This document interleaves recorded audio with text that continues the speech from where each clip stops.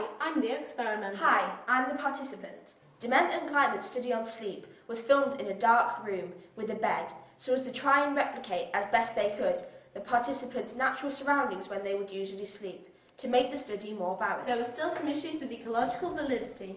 For example, I wouldn't usually sleep in the I laboratory. wouldn't normally watch you while you sleep. Normally, I drink coffee before I go to bed, which means not having caffeine was not what I usually do. Also, I don't usually be woken up during my sleep. That could have affected my dreams too.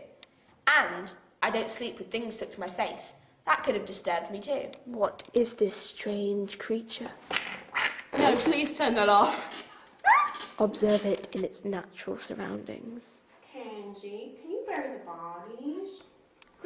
The study was a laboratory experiment. The participant reported to the sleep laboratory just before their normal bedtime. They had been asked to avoid caffeine and alcohol on the day of the experiment, but otherwise to eat and drink normally. You are not allowed caffeine or alcohol. I'm going to bed now.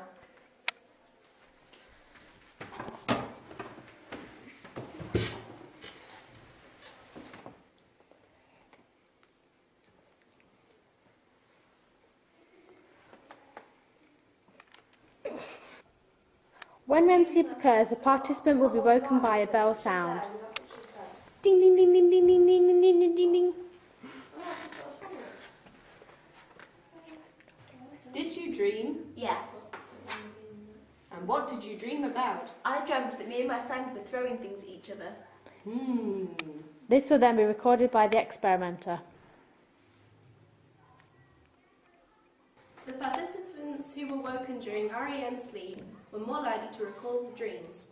The direction of their eyes movement coincided with what they were dreaming about.